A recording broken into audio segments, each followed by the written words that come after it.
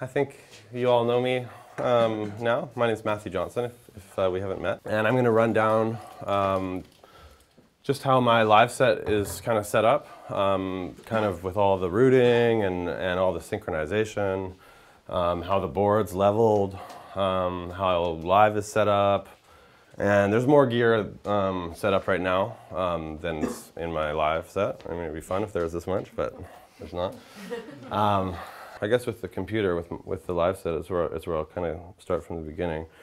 Right now, there's channels on Ableton, and basically it's like I've got two channels that are separated that I know are going to be bass lines, and I've got 4 channels of things that I know are like kind of like melodies, and then I've got 5 channels which are sometimes harmonies, sometimes hand percussion, sometimes breakbeats, and that's kind of the section where I have all the parts separated, you know, and these are all just parts from tracks I've written or little jams that I've done.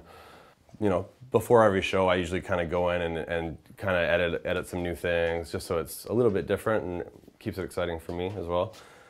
And then on the last part, there's channels which are separated into parts, and it's kind of like there's like an ambient channel for ambient sounds, effects. There's a channel for breakbeat tracks, house tracks, techno tracks, whatever, swing tracks that have swing on them, tracks that are straight. And basically this section over here is set up a bit differently than the first section. And the second section is basically a backup section, and it's also a section for stereo tracks. The reason why there's 2 separate sections is because in order to have the gain structure so that when you play a stereo track, it's as loud as the tracks that are coming off the drum machines and the kick drum and everything like that, and mixed all together. It's so that the gain structure is, so if I hit play on a stereo track, I can also mix it and it'll come in exactly the same volume as the whole desk of live stuff. So now that I kind of got to that, I'll kind of go how these are routed. And this here is my controller for live. And all the top parts are volumes for every track. It's pretty straightforward. They're all just set up so that they all just hit 0, you know. And all of the clips inside of here, I've sat in my studio with, and so that when everything's at 0, and I play, you know, a scene of a bunch of these things, they're already all leveled in my studio so that everything is coming in at unity. And so that kind of allows me to have a constant volume that I know I can play with. And I'll show you on the board in a second here how I've achieved that with the drum machines and everything.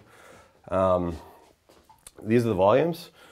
I told you about how there's groups for bass, melodies, and harmonies and breaks and all this kind of stuff. Basically what I've got is none of these channels are being sent to any of the master outs or individual outs to my sound card directly. They're all going to sends, like bus sends. And then in these buses, you can see that I've got low pass and high pass filters on all of those. And so on the bass channel, I can pull this up and that's a high pass filter, or I can put this down and that's a low pass filter, which allows a lot of control and makes it easy to mix. And so once I've leveled the desk, and I haven't leveled any of the board on purpose here, so that I can do it with you guys here. Obviously the EQs are all just set at 0, and I'm just going to come in and I just put all the channels on my computer at +6. Now I take this off, and now when I start my clock up, then I'll start with the drum machines. I've got a kit on here that's a drum kit that I've pre-written, that I use the same one for every set, and that's also leveled in a way so that when I'm using it with the separate outputs, it's all constant. And so it allows me to kind of have the freedom to like, well, it kind of gives me a bit of peace of mind, I guess, because I have all these things that are constants, and then as I play, I can mess everything up. But also too, it also allows me to kind of take chances and really push the mix all out. And if it really starts sounding muddy or whatever, I can say, okay, well, why don't I just like do a little bit of a breakdown And during that, reset all my channels to the way that I had it in sound check. And then when I come back in, it's all golden again. This is also great for improvisation as well, because, you know, if you're playing with other people and stuff, you know, it's like sometimes you need to change the mix quite a bit. One thing I don't do in my live set at all is I never touch the trims once I've set them, because that allows, once these are set and they've set at sound check, I level the whole desk so that I can sit with the faders at 0 dB across the whole desk, and that's all home basically. If I need to push something up, great. I've got 10 dB, you know, or whatever. I can do all that mix here, but I know that that 0 point is gonna sound the way I wanted it to in sound check. So now I've got my drum machine. All the drum machine sounds here are separated into 5 separate channels. I've got kick, hi-hats, claps, mix of like toms and cymbals, and another thing for hi-hats. And that's just this drum machine here. And so I'll just clear a pattern here. And so when I come and I'm doing my sound check, I just put a kick drum on, and I come and I look. And before I even turn the monitors or anything like that, I'm just looking at this. And I'm doing the same thing I do every time. Okay, I'm going to put this at, you know, 0 dB. I just kind of come along slow, write some parts. Those are hi-hats, these are claps, these are toms, these are more hi-hats. These are cymbals, you know, and so now I've got 5 channels of drum machines written, and I know that, okay, kick drums come in at 0 dB, hi-hats come in at, let's say, whatever, I don't know, -9, -6, claps coming in around -3 or -6. You know, I'm just doing this rough right now just to kind of get an idea before. Toms, you know, they have a little bit of low end, so I'm going to put those closer to where the kick drum was, maybe hitting -3, maybe nicking 0. More hi-hats, probably pretty low, like whatever, -9, -12, who knows, right? And then on this desk, all the channels are assigned to the master outputs. And then when I bring these up and have them all at 0, you can see how it's kind of mixed in a way that's semi all right, you know? I'm gonna do more in a second, but I know that when I bring these up to 0, it's kind of at a relative level, right? And I test the 101, same thing. The way the 101 is set up is that it's just using the external a trigger in from the machine drum, which is just like a distorted square wave pulse. It's audio. That audio gets sent into the external clock in, and that runs the speed of the sequencer.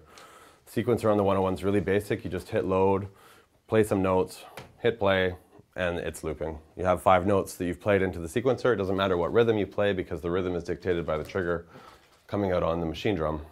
And that works with 808 triggers or whatever. You know, that's how it's set up in my live set. Now I'm cueing, and I'm just setting the level again. And so once that's going, then I know I've got computer, drum machines are going, 101's going, and that's the gear that I'm using for the live set as far as the instruments go. I'll talk about MIDI then. Computer's the master clock. In my live set, the MIDI is coming out of my audio interface, which is the Fireface 400.